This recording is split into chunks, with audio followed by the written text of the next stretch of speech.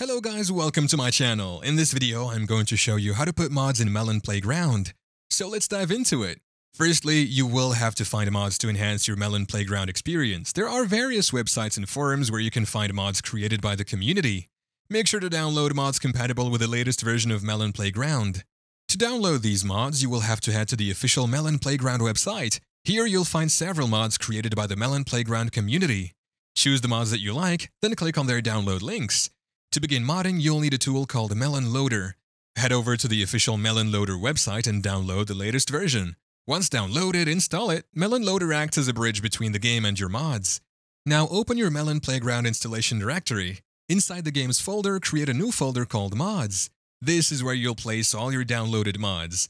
Open the mods folder you just created and simply drag and drop the downloaded mod files into it.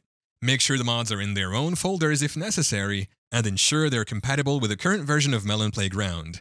Now launch Melon Playground through Melon Loader. Your mods should automatically load, and you'll see them listed in the in-game mod manager. And that is how to put mods in Melon Playground. Thank you for watching. If this video was helpful, please leave a like and subscribe to my channel for more videos like this. And click on that notification bell to never miss an update.